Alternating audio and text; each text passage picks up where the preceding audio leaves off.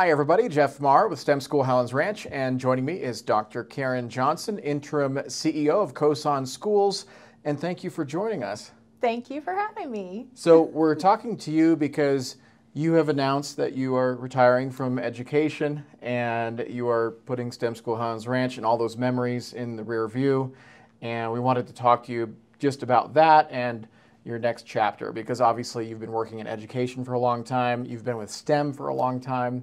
In fact, tell people how long you've been here. So I just completed my 8th year here at STEM. Okay, and how long have you been in education? 33 years. 33 years. Yes. And so let's talk about your last day. When is that coming, and when's that transition happening with Matt? Sure. So this month, Matt started with us, and him and I have an onboarding plan, and my last day will be that last week of August. Okay, so you're going to help him with the transition. There's a lot to take on, a lot to understand, and so you'll be here for that. Yes. So how did you arrive at the decision that now was the time to wrap it up? Well, the last few years I'd been thinking about retirement, kind of getting to that age and that point in your career, and having the opportunity this year as the interim CEO really did highlight kind of that appropriate time to move on and explore some other things and do some relaxing for myself and my family. Leads me to my next question. What are some of the things that you're going to be focused on once you're officially done here at STEM? What will you be doing? Doing some traveling or just spending time with family? Yeah, I think primarily I have 6 grandkids, and 4 of them are under the age of 5. And so I want to spend some time with them before they start their journey into school, and be able to live and have fun with them and experience them as young kiddos. And then spend that time with the older ones as well. And my own kids that I have as grown adults, it'll be nice spending time with them. And then my husband and he retired last year, and so he's had some time to himself, and now I'm ready to join him in that journey as well. But we do plan on doing some traveling. I have some folks that I'll be hiking with. Want to try to get back into that habit of enjoying the outdoors and hiking and gardening, and then just spending time sitting around and reading as well, right? And your kids, do they live local or are they spread out? They do. They live locally. We're all up north in that Broomfield, Thornton area, Brighton area. So it's good to have everybody together. They are. And now that you talk about how your husband retired too, I mean, that's great timing that you can both do that, and congratulations, because that's a great milestone to wrap up a really solid career in education. So prior to STEM, if you can just summarize what you did and where you were before you came here. Sure. So when I first started in education, I was the director of an early childhood center right out of college, and then I decided to go into the public school sector, and I taught 5th and 6th grade for 16 years at an elementary level, and then having the opportunity to move elementary students to the middle school model during that time in education. And so I was at elementary and at the middle school, and primarily focused on math and science. But as an elementary teacher, you have background in all of the content areas. But at that time, there weren't a lot of educators that were comfortable with math and science instruction. And so I really was passionate in those areas, and focused on that through my master's degree and my PhD work as well. And then had opportunities to open a STEM school for a K-8 in that district, and that was a huge highlight in my career, as I was teaching, and be a leader in that STEM education. I've worked I had a partnership with the School of Mines, and we worked on developing engineering curriculum for middle school students and staff. And I would spend summers training teachers in engineering, which was unheard of before that time. And so that was really enlightening for me and very rewarding. And just keeping that focus of bringing STEM education and that PBL model to staff, like teaching them, and in turn knowing they're influencing the educational outcomes of students. Absolutely. In that arena as well. And then before I came to STEM, I was actually the science coordinator in one of the major districts in the metro area. So I did that for a couple years, but really my passion came back to students and staff and working directly with them. So when the opportunity came up to join STEM and begin the elementary STEM program, that was definitely the highlight of some of my career choices. The perfect job for you, because you had already done it before, like you said, with that K through 8. Yes.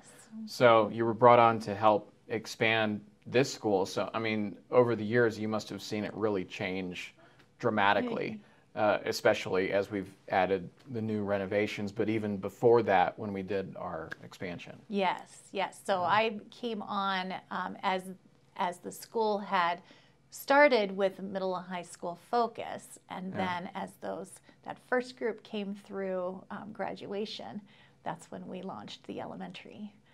So that was very exciting, just to bring to life everything that I had learned as a teacher and the type of environment and culture that I wanted to have for a school. You know, this STEM provided that opportunity for me to live out that dream and build that. Special place in your heart? Absolutely. Yeah? Always? Always.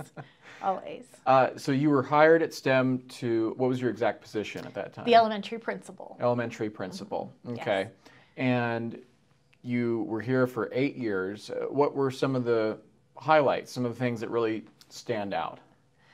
Well, of course, the students are special here at STEM, right? And that will not be matched anywhere, right? And being able to really develop teachers and educators in that confidence of STEM education and implementing the technology, implementing the sciences and that engineering into what they do as elementary professionals is really rewarding. It's not something that teachers learn how to do in their program. Right. And so helping them and supporting them to try new things, to have these ideas, these problem-based learning experiences and for themselves, and then in turn providing that for students has been a real highlight. Now, before you were named interim CEO of Kosan Schools, you spent over 4 years as Director of Curriculum and Accountability. So let's talk about those years and what that job entails, just for those who don't know. Great. So, so we redesigned our administration team, and I stepped into the role of the Director of Curriculum and Accountability. And what that meant was, as a K-12 school, I would oversee all of the curricular aspects of planning, working with teachers, ensuring we're aligning to the standards, and bringing in field trips and opportunities for students, just ensuring that that was happening in that continual K-12 scope and sequence and alignment. That's a lot of logistics and scheduling and planning. How were you able to do all of that? Well, it's a challenge, right? Yeah. Especially because my background was primarily in K-8. Then learning the academics behind high school was something that was exciting to me and really helped to spark my interest. I was able to really identify that full scope and sequence of students, like from when they start in kindergarten until when they graduate and beyond, because in that time we started P-TECH as well.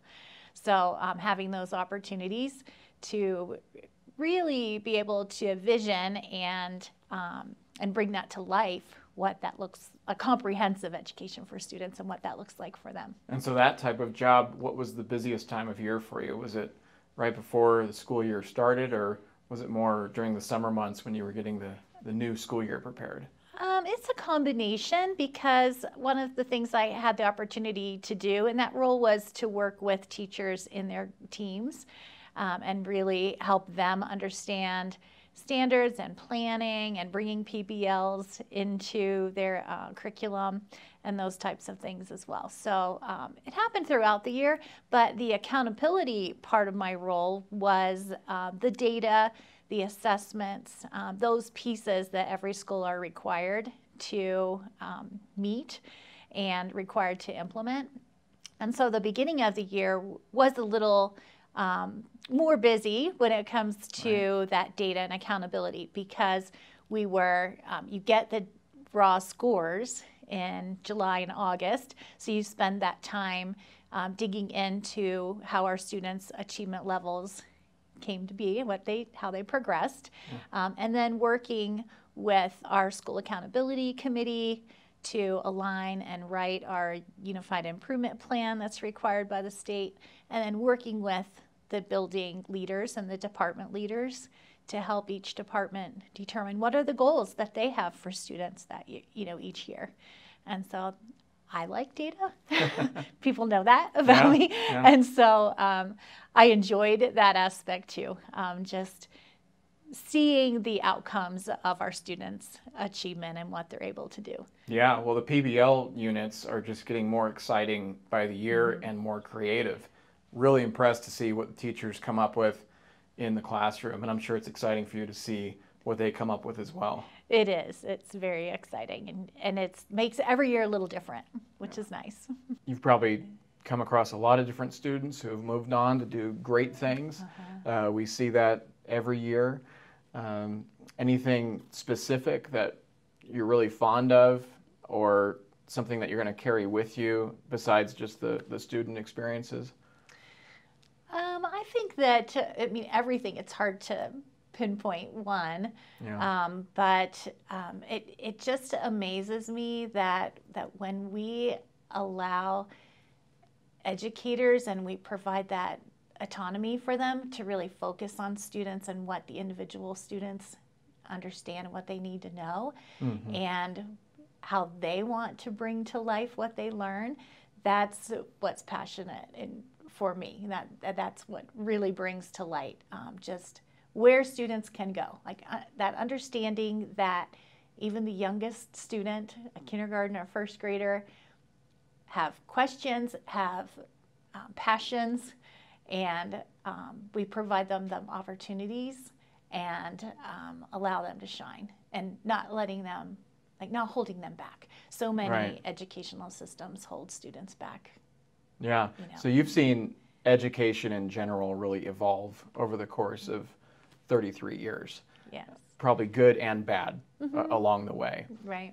What would you say is the current state of education in Colorado? Some of the challenges maybe that still need to be overcome, and some of the good things that are happening. Well, I think that there's so many great things, having that opportunity to have charter schools or other schools that provide experiences for students and can keep this mission and vision alive and focused. I think some of the negative things are sometimes it's a challenge to ensure that you're meeting the needs of students, but at the same time needing to follow the laws and things that are changing, curriculum that changes, standards that change, right? And having a seat at the table in that. So earlier in my career, I did work more closely with the State Department, right? Looking at those standards and helping to make those decisions to bring to life what's best for students. And I think there'll always be challenges like that. But as teachers, I would encourage them to take on those opportunities when there's a leadership opportunity at the state level to get involved, or politically to get involved and see what happens in the big picture of how you can make a difference. Yeah, I mean, every year comes with a new set of challenges in education. Really, into any industry, you have to evolve along the way, but with that comes rewards too. And I'm sure as you look back on your career, you see a lot of good and a lot of rewards along the way, and probably growth as your career went on. Anything else that you wanted to add about this as you look back? One thing I wanted to ask you was just about the staff culture here, because obviously a lot of people stay here because of that. There's a lot of positivity. The staff here is really close. I look at it as my second family. I'm sure you feel the same. Absolutely, absolutely. Yeah. You know, it is hard to step away, but I know that the school's in good hands, and I know I won't be far away. Absolutely. So I'll be watching and, you know, come back for graduations and different opportunities like that. So I'm looking forward to just taking a little bit of a back seat and, you know, watching new leadership head things in directions that will continue with our model of never stop innovating. I bet you're going to miss a lot of people here. We're going to certainly miss you, but like you said, you're going to be close by. Yeah. So that's a good thing. Great.